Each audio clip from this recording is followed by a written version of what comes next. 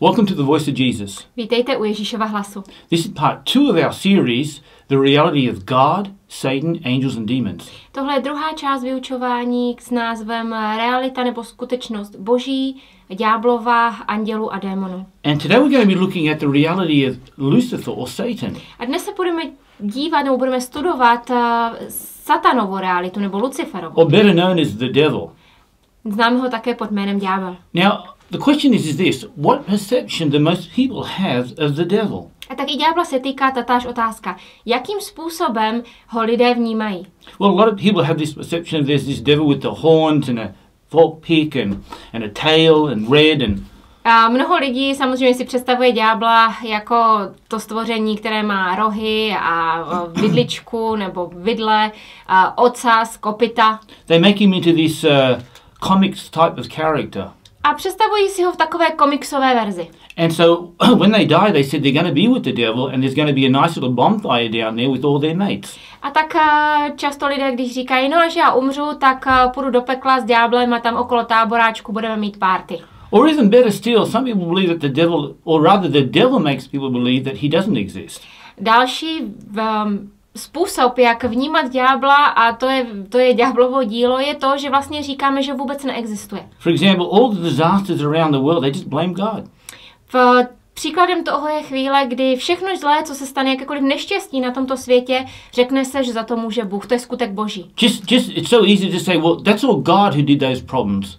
A je hrozně jednoduché tohle všechno, celou tu vinu hodit na Boha. Bůh za to může. And when young children die, they blame God. Třeba když zemře nějaké malé dítě, vždycky se řekne, Bůh to udělal. No, but there is a devil in this world.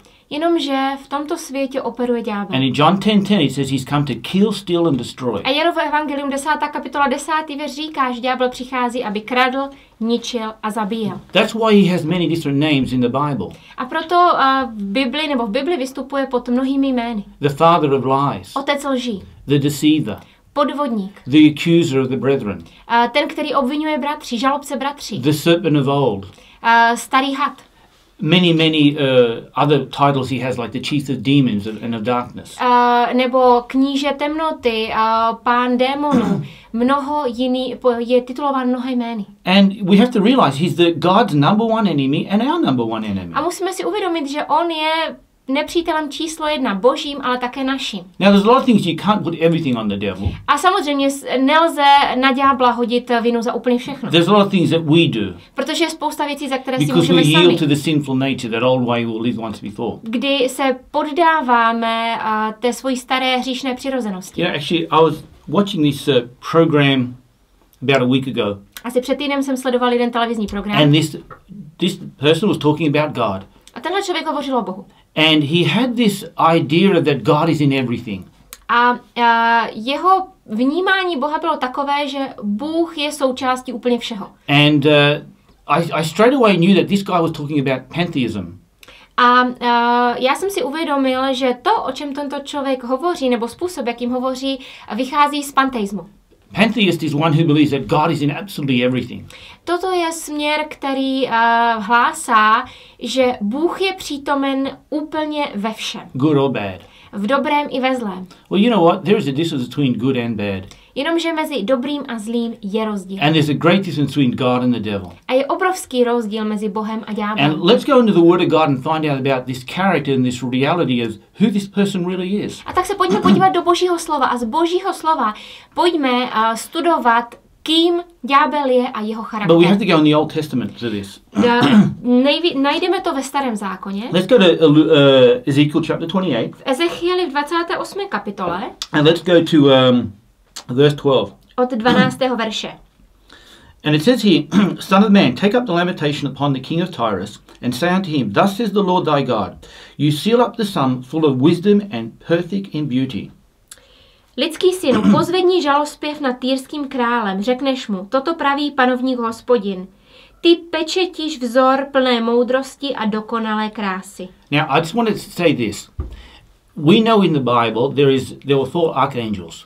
Z Bible víme, že byli ustanoveni 4 archanděle, Lucifer, nebo byli dáni Lucifer, Michael, Gabriel and Apollyon, a Apoleon. or Abaddon. Nebo Find that in Revelation. zjevení jeho jméno je potom přejmenováno na Abaddon. And here's Lucifer, this is describing Lucifer being full of wisdom and perfect in beauty. A tady toto místo popisuje právě Lucifera. Hovoří o něm jako o někom, kdo byl plný moudrosti a dokonalé krásy. God made him that way. Bůh ho takto stvořil. His name Lucifer meaning the light bearer. Lucifer znamená světlonoš. And you've got to understand one thing. When God created him, he served God in holiness and righteousness. A je třeba si uvědomit, že na počátku, tak jak ho Bůh stvořil, on Bohu také sloužil ve svatosti a ve spravedlnosti. So we can see beforehand he was made in God's image. A tak on byl stvořen podle Božího způsobu na počátku. Until he fell. Do svého pádu. And we're going to get in a little bit later why he fell. A k tomu se dostaneme, i k příčině jeho pádu se dostaneme později. Listen to verse 13. 13. verš. It says, and you have been in Eden, the garden of God. Let me just stop there, just translate that. Byl jsi v Edenu, Boží zahradě. That is not the Eden as we know in Genesis 2 and 3. Toto není místo totožné s Edenem, který jsme znali my, nebo který známe my, o kterém čteme v Genesis ve 2. ve 3. kapitole. This Eden, this paradise is talking about is the whole of God's creation at this time. A tady toto místo odkazuje na celé Boží stvoření jako na místo ráje. And it says here, every precious stone was your covering.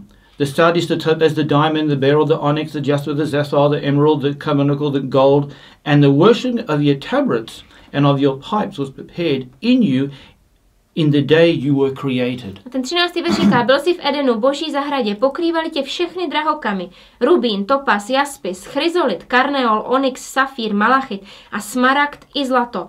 Zhotovení tvých bubínků a fléten pro tebe zajistili v den, když jsi byl stvořen. You know, in the Old Testament, the priest had the ephod that had covered with all the stones. Ve Starém zákoně potom čteme, že například velekněz byl pokryt efodem, tam, na kterém byly všechny drahokamy. So they were God's servants as well. I to bylo znakem Božích služebníků. And Lucifer was a servant of the Most High God. A Lucifer byl služebníkem nejvyššího Boha. And God loved him and he covered him with all these and adorned him with the most precious stones and metals. A Bůh ho s láskou pokryl, vyzdobil všemi těmito drahými kameny i drahými kovy. So God did love Lucifer when he created him. A tak Bůh Lucifera stvořil a on ho miloval. And then it says there in the workmanship of your tabrets and your pipes, which is music. Zhotovení tvých bubínků, fléten, hudby pro tebe zajistil v den, kdy jsi byl stvořen. So we can see that Lucifer was probably in charge of the whole worship of God in heavens. O Luciferovi se hovoří jako o někom, kdo měl na starosti, kdo byl vůdcem veškeré chvály a uctívání v nebi. Probably leading all the angels and that to adorn God on his throne. Pravděpodobně byl vedoucím všech andělů v této oblasti, kteří chválili, uctívali Boha a jeho trůn. And that's why he was created. K tomu byl stvořen. But you know what's amazing today is that how the devil turned everything for his way. Ale když se podíváte na to, jak je tomu dnes, je zvláštní, jak tohle všechno ďábel otáčí a proměňuje ke svému obrazu ve svůj prospěch. Look at the worldly music today. Podívejte se na veškerou hudbu tohoto světa. Look how evil and satanic it is. A poslouchejte, jakým způsobem opravdu je ďábelská, jak se takto skrze ní ďábel projevuje. So where did that come from? Odkud tohle všechno From the pramení? devil. Od ďábla samého. Why? Proč? Because he knew about music. He knew about how to worship. Protože to je něco, co věděl, znal. Věděl, jak chválit, věděl, jak uctívat. And some of these rock groups and these heavy metal things, they're Satan worshippers. A když posloucháte některé ty rockové kapely, metalové kapely, tak oni se netají tím, že uctívají ďábla. So if you want to understand the devil's character and the reality of the devil, just look at some of these people. A tak když jeden ze způsobů taky, jak vnímat nebo pozorovat ďáblu charakter, jeho povahu je pozorovat ty, kteří mu slouží. It's a bit scary if you ask me. A ono to je děsivé, nebo občas to nahání strach. Let's go to verse 14. 14. verš. And you are an anointed cherub who covers, and I have set you so You were upon the holy mountain of God, and you have walked up and down in the midst of the stones of fire. Ty jsi byl zastírající nebo zastíňující cherub ochránce a tak jsem tě ustanovil, aby si na svaté Boží hoře procházel ses uprostřed ohnivých kamenů. It says here that he was anointed. You got that word anointed? Tady je napsáno, byl si ustanoven. Okay. Ustanoven, jiné překlady používají slovo pomazán. Okay, he was anointed by God. Byl ustanoven, pomazán Bohem. When you're anointed, you must be first appointed. K tomu, když jste pomazáni, musíte být ustanoveni. And he was. A on byl obojí. To serve God in worship. Sloužit Bohu chvál nebo uctívání. And also to walk with God. A také, aby kráčel s Bohem. You know, we see that in Enoch when he said that he walked and talked with God. Podobný termín je použit u Enocha. On říká, že on kráčel a hovořil s Bohem. And God liked him so much he took him away. A Bůh v něm měl takové zalíbení, že si ho k sobě vzal, že ho prostě vytrhl. Same you can see that with Moses, the relationship he had with God, that he walked and he talked with God. A o Mojžíšově je také napsáno, že kráčel a hovořil s Bohem. But here he's saying that he's walking in the heavenly realm with the Almighty God. Ale tohle místo ho posouvá ještě dál. On říká, že on na svatých místech na Boží hoře kráčel s Bohem. To worship and to serve him. Aby ho uctíval, aby mu sloužil. Now, here we go in verse 15. He says, you were perfect in your ways from the day that you were created, till iniquity was found in you. Byl jsi bezúhonný na svých cestách ode dne, když jsi byl stvořen, dokud v tobě nebyla nalezena zvrácenost. Now, perfect in his way. Bezúhonný, dokonalý ve svých cestách. Like Adam. Jako Adam. Perfect. Dokonalý. Until he sinned. Do okamžiku, než zřešil. And sin was found in him and Eve. A dokud hřích nebyl nalezen u něj a u Evy. And we've got to remember this in 1 John chapter 2 verses 15 and 16. A v první jenom je ve 2. kapitole v verše 15 a 16. It's talking about the pride of life, the lust of the flesh and the lust of the eyes and the pride of life. To je místo, které hovoří o touze očí, o touze těla a píše života. He said that the Father's love cannot be in a person like that. A ty verše pokračuje, říká, že v takovém člověku nemůže otec najít zalíbení. Lucifer had pride. Lucifer byl pyšný. And that's why he fell. Spichl a proto padl. He saw that he was full of wisdom. On vnímal to, že byl plný moudrosti. He was beautiful. Dokonalý v kráse. And what he wanted to do was oppose God. A tak v tom všem se postavil Bohu. And exalt himself higher than the Most High. A chtěl se povýšit nad nejvyššího. As we can see that in 2 Thessalonians chapter 2. 2. Tesalonským 2. kapitola. That the Antichrist will do exactly the same. A toto místo hovoří o Antikristovi, který bude mít úplně stejnou touhu. Which is Satan incarnated in a human being. A Antikrist je člověk, do nějž vstoupí ďábel. And he says he was perfect in his ways. A tak tohle místo zpět ve Ezechieli říká, že byl bezúhonný. And then he fell. Na svých cestách. Now, let's go to Isaiah. Ale potom padl. Let's go to Isaiah. A když se podíváme do Izajáše. And we're going to read pretty much the same thing. Isaiah chapter 14. A ve 14. kapitole se píše v podstatě totéž. And verse 12. Izajáš 14. kapitola, 12. verš. And it says here, how you are fallen from heaven, O Lucifer, the son of the morning. How are you cut down to the ground, which did weaken the nations? Jak jsi spadl z nebe, třpitivá hvězdo, synu úsvitu, jitřenko, byl si odseknut k zemi, ty, který si porážel národy. Just think of that. It says here, he was the son of the morning. Ten se říká, že byl syn úsvitu. He fell from heaven. Jitřenka, která padla k zemi. Now, he took 1/3 of the angels with him. A on sebou strhnul třetinu andělů. Revelation 12:4. Zjevení 12:4. So now those angels, are fallen angels, now called demons. A tak tito padlí andělé jsou dnes nazýváni démony. And Lucifer knew about the hierarchy in God's kingdom. A Lucifer velmi dobře znal nebo věděl, jaká je hierarchie v Božím království. And if you study a little bit about demonology, you'll understand that there's a hierarchy in that. A pokud jste se někdy věnovali nebo studovali věci, které se týkají démonů, pak víte, že i tento jejich svět má svou hierarchii. Ephesians chapter 1, Ephesians chapter 6. Efeským 1. kapitol, Efeským 6. kapitol. And him being the chief of all demons. A on je hlavou všech démonů. And he fell and he weakened the nations. In other words, through Adam, all the nations fell.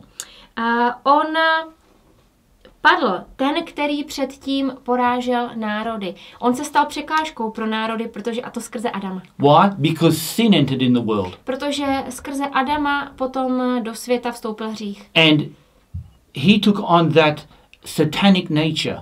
Adam and Eve took on the satanic nature. A protože se ďáblovi poddali, poslechli ho, převzali jeho přirozenost, tedy satanskou, ďábelskou. So basically when you understand it with Adam and Eve, they rebelled against God.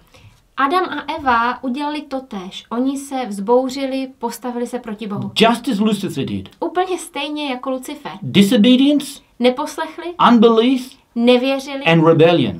A postavili se na odpor. And that caused sin. A to všechno přivedlo nebo dalo prostor hříchu. Romans 5:12, sin entered into the world through one man. Římanům 5:12 říká, že skrze jediného člověka vstoupil do světa hřích. But sin entered in him through one person as well, Lucifer.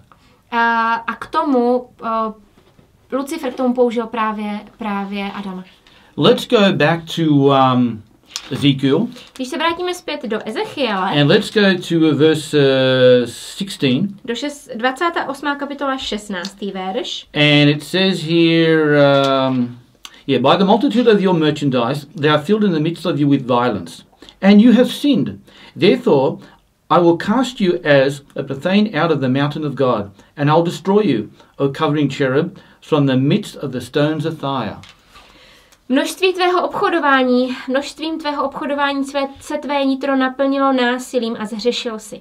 Tu jsem tě zbavil svatosti a vykázal z Boží hory a vyhladil jsem tě zastírající cherube uprostřed ohnivých kamenů. You know, pride is a horrible thing. Pýcha je strašlivá věc. You know, and this is what causes a lot of people to fall into sin. A přivádí mnohé do hříchu. Or stay in sin. A nebo jim brání se z hříchu vymanit. Or do not receive the love and the grace of the Lord Jesus Christ. Kvůli pýcha člověku také brání přijímat Boží lásku a Boží milosrdenství. And God's grace is free. Boží milost je dána zdarma. And he's given us everything. A dává všechno. He gave Lucifer everything. Stejně tak dostal Lucifer úplně všechno. But it still wasn't enough. A přesto to nebylo dost. He wanted to exalt himself higher than God. On chtěl se vyvýšit nad svého Boha. And it says here basically that God says, well, I'm casting you out. A tyhle verše říkají tedy, že byl vyhlazen nebo vyhnán. And in verse 17 it says, your heart was lifted up because of your beauty. Tvé srdce se povýšilo kvůli tvé kráse. See? Pride. Pýcha.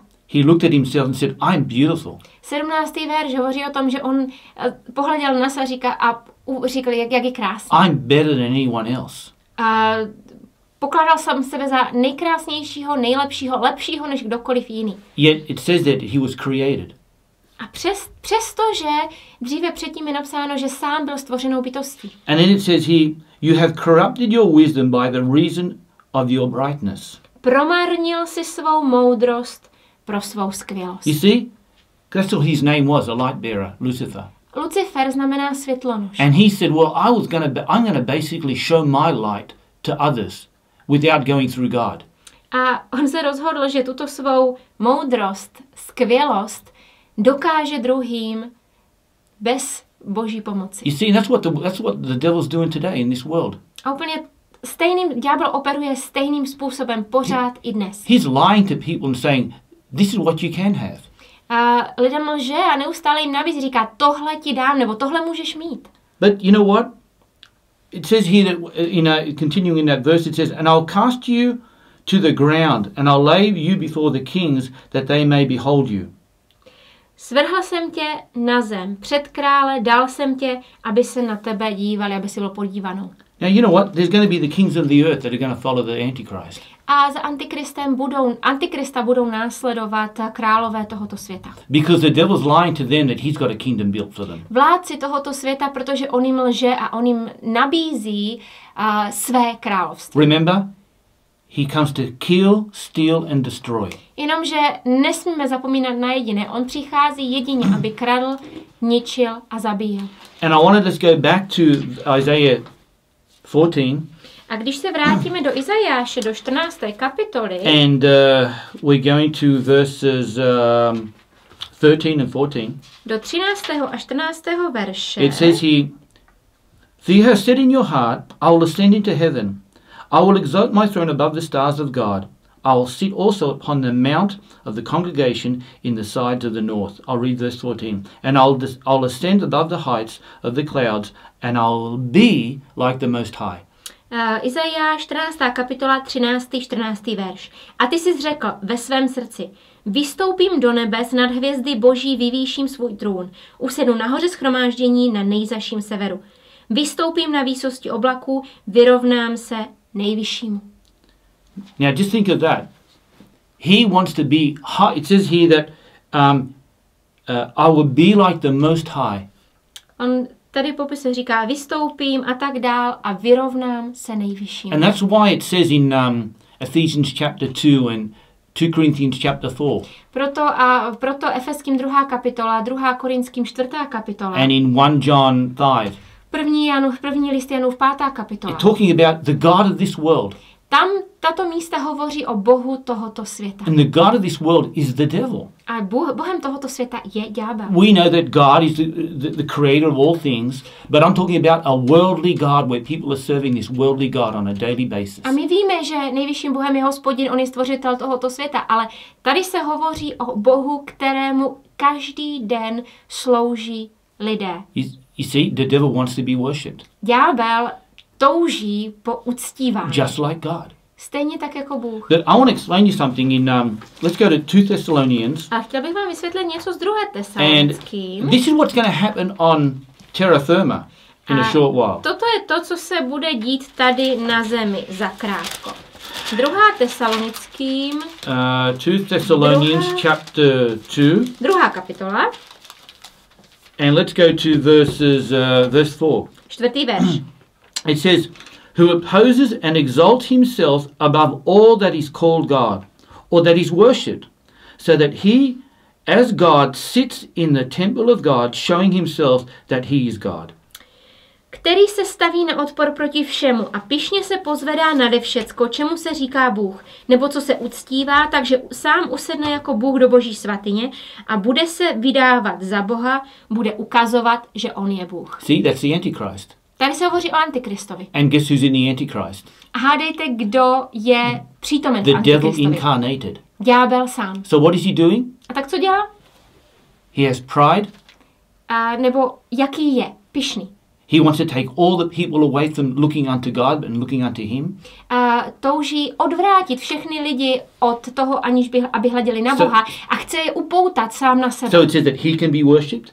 Aby, tak jak verší tady tenhle říká, aby on byl uctíván, aby on byl za Boha. He said he wants to sit in the temple of God.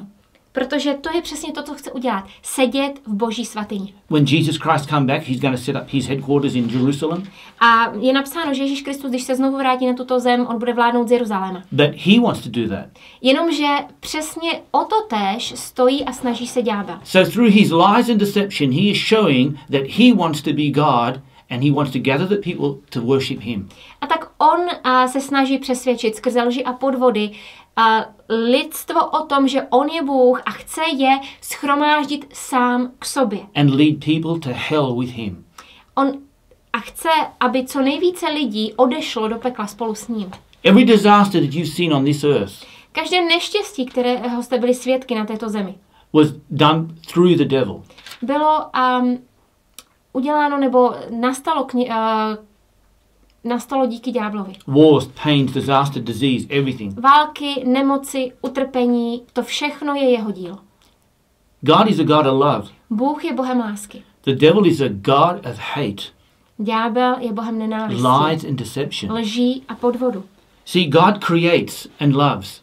Bůh tvoří a miluje. The devil destroys and hates. Ďábel ničí a nenávidí. And you know, the reality of the devil today is that he would like to show people that he doesn't exist, that it's all God's fault. A jedna z ďáblových dnešních taktik je taková, že se snaží skupinu určité lidi přesvědčit o tom, že neexistuje. Že všechno, co se děje, je boží dílo. And that's why you see some of these contracts where it says An earthquake, an act of God. Dokonce v určitých smlouvách, konkrétně se jedná o pojišťovací smlouvy. Tam dokonce, pokud se pojišťujete proti přírodním neštěstím, tak v angličtině jsou popsány jako skutky Boží. No, it's not. Jenomže to nejsou skutky That's the Boží, devil. ale ďáblovi. Believe it or not, it's the devil. Věřte nebo ne, za to všechno může God's not a ďábel. God going around killing people. Bůh není ten, který bude obcházet okolo a vraždit lidi. God loves everyone. Bůh miluje naprosto každého. God wants everyone to come into the saving knowledge of his son, Jesus Christ. A chce, aby každý byl zachráněn a přijal to spásné poznání o jeho synu Ježíši Kristu. But the devil says he's put blindfolds over people so they go and see the love of God. Ale je napsáno, že ďábel oslepil lidi tohoto světa, aby nedokázali vnímat Boží lásku. You know, I've probably spoken to thousands of people through the years. A já za posledních mnoho let jsem hovořil s tisícem lidí On the street. na ulicích. And a lot of people have that perception, as I spoke about, who the devil is. A mnoho lidí právě přijalo nebo vnímá ďábla právě takto. And some of them say, I don't even believe there's a devil. A v podstatě dospěli k tomu, že mi řekli, víš, já si myslím, že ďábel vůbec neexistuje. It's all God's fault. Za všechno může Bůh. You know, no, it's not. Jenomže to není pravda. See, there's two sides to a coin. Každá mince má dvě strany. There's always the dark side, there's always the light side. Kde je temnota, nebo kde je světlo, tam je vždycky i temnota. Good and evil, bitter and sweet. Hořké, sladké, dobré, zlé. But you know the good news is, although the devil is as wicked as he is, Ale dobrou zprávou, přestože ďábel je zlý a nic jiného než zlý. I want to encourage you with you this. Let's go to Luke chapter 10. Vás chci povzbudit a toto místo najdeme v Lukáši, v Evangelium Lukášově v And let's go to 10. kapitole, Luke 10 verse 19. 19. verš. It says here, Behold, I give unto you power to tread on serpents and scorpions, which are like demons, and over all the power of the enemy, the devil, and nothing shall by any means hurt you.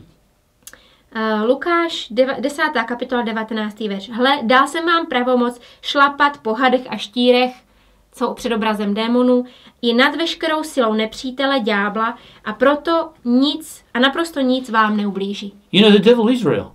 Ďábel je skutečný. And he is a real enemy. Je skutečným nepřítelem. But if I understand God's word here, it says that I have the power over all the enemy. Ale jestliže správně chápu Boží slovo, které jsme teď četli, pak to mi říká, že mi byla dána moc nad každým nepřítelem. And nothing by any means shall hurt you. A nic mi nemůže ublížit. You see, there are two realities. Existují dvě reality, či skutečnosti. The reality of God in us. Ta skutečnost, kterou přináší Bůh v nás. And the reality of the devil in this world trying to influence us. A tu skutečnost nebo tu realitu, kterou působí ďábel v tomto světě, kdy se nás snaží ovlivňovat. But when the two clash together, jenomže když tyhle dvě skutečnosti se srazí, I understand through the word of God, we win. pak skrze Boží slovo si uvědomuju a vím, že my vítězíme. Because he is a liar and a deceiver, and he has already been defeated by the cross. Protože on je lhář, podvodník a jedno je pravda, skrze kříž už byl poražen. Was he once a beautiful creation of God? Yes, he was. Ano, kdysi býval nádherným Božím stvořením. Are you? Jste i vy? Yes, you are. Ano, vy jste nádherné Boží stvoření. Then maybe you don't know the Lord Jesus Christ. Ale možná neznáte Pána Ježíše Krista. Maybe you're wondering if you're under the influence of the devil and you've been fighting with these things all your life. Možná si uvědomujete nebo přemýšlíte nad tím, jestli to není právě ďábel, který ve vašem životě působí, protože celý život s čím si bojujete. And you said, I want to get breakthrough from this. A uvědomujete si, že nejste svobodní a přitom byste chtěli. I want to pray for you right now. A tak se s vámi zrovna teď chci modlit. And I want to pray in the name of Jesus that you be set free and come to know him. Ve jménu Ježíše se chci modlit, abyste byli svobodní a mohli poznat Pána Ježíše So let us Krista. just pray right now. Tak se pojďme společně modlit. Father God, Bože Otče, in the name of Jesus Christ, ve jménu Ježíše I Krista. speak to that one watching right now, Já se modlím za toho, kdo se dívá, who's bound by sin, kterého spoutává hřích who's been deceived by the devil, a kterému ďábel lhal who's believed his lies for too long. a který uvěřil ďáblovým lžím příliš dlouho. I break the power of Satan right now in Já lámu Jesus' tu name. satanovu moc ve jménu Ježíše. And I cast out any evil spirit that's keeping them bound in Jesus' name. A přikazuji, aby odešli jakýkoliv duch, který je spoutává. And may they come and receive you as Lord and Savior in their hearts. Aby byli svobodní a mohli přijmout Pána Ježíše Krista, tebe, Pane Ježíši, jako svého Pána Pána a Spasitele svého srdce. May live a victorious life in you. Aby v tobě mohli žít vítězný život. Thank you, dear Lord Jesus. Děkuji ti, drahý Pane Ježíši, za to, že ty jsi ten, do tohoto člověka vysvobozuje. Ve jménu Ježíše. Amen. Amen. Well, that's about all we have to today's program. To je pro dnešek všechno. If you'd like to know more about us, send us an email.